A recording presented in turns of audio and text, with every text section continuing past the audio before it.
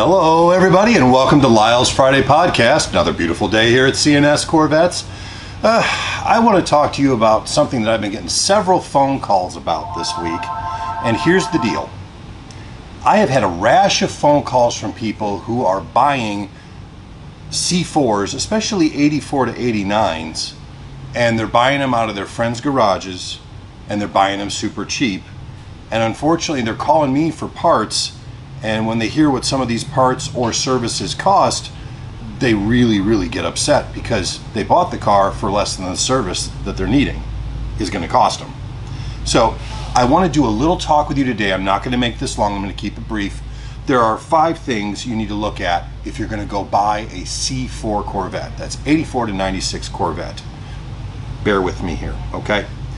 Number 1, if you are buying a C4 Corvette, both the early cars with the 3-lens LCD display and the later cars that are curved and have the 1 LCD display, odds are, unless they've been done in the last couple of years, they're going to need to be done so that you can read your gauges.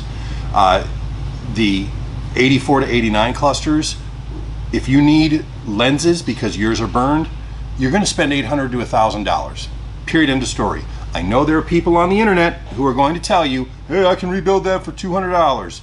Yes, but what the problem is the fine print tells you that that is only the labor for the electronic bit of it, and if you need lenses, it's extra, and the lenses are almost $200 a piece. Ergo, $800 to $1,000. So be aware of that, okay? If you get into this car that you're looking at buying and that stuff isn't working, you know that's going to be an expensive venture. Number 2, especially if that car has been sitting for an extended period of time, you got to worry about your fuel system. Remember, these cars were never made to handle fuel with ethanol in it. It didn't exist when these cars were designed. So what happens is that fuel, as it sits in that fuel tank or that fuel pressure regulator or in the bottoms of your fuel injectors or in your fuel rail, as it sits and sits and sits and sits, it gets what we call alcohol poisoning, which it starts making these globules, the ethanol does, like tapioca pudding, and it gums up your entire fuel system. So if you know that a car has been sitting for 6 months, 8 months, a year, and you're going to go buy it, no matter how nice that car is, in your mind, plan on replacing fuel pump, fuel pressure regulator, blowing out all the lines, new fuel filter, cleaning out the rails, and doing new fuel injectors. That can easily get to $1,000 to $1,500 to $1,800 that fast if you're not careful. So, car's been sitting, think fuel system. Number 3, especially on the 84 to 89 cars, but it does apply to all the C4s. These cars are old enough now that all the black plastic on the interior of these cars is getting to be super brittle. That's not a failing on the car's part or on GM's part. The failure is just in time and age. Black ABS plastic, as it ages, gets super brittle. So, as long as you don't have to touch anything in the car, it might be okay. The moment you have to disassemble anything to get into the dash or wherever to work on something, things start falling apart in your hands. A lot of this stuff is not reproduced.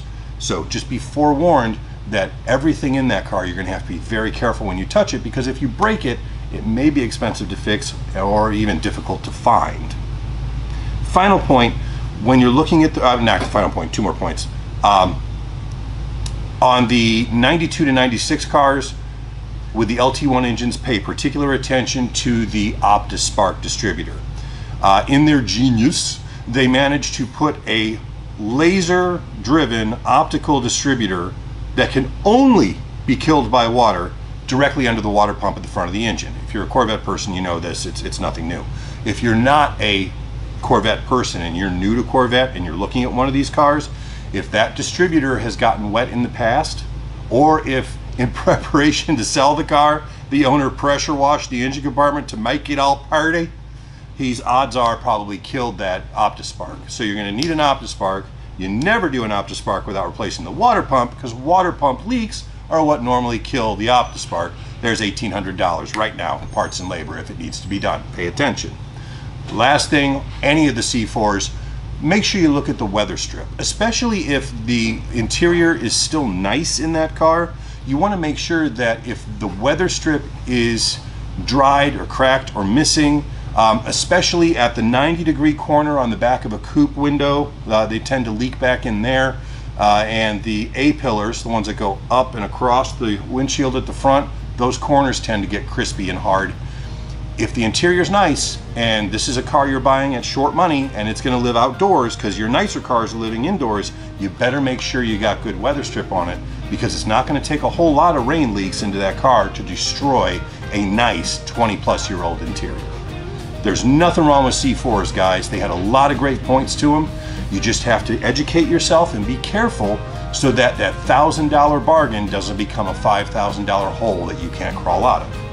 If you have questions, give me a call, 800-886-5064. Thank you for watching, and we'll see you next time.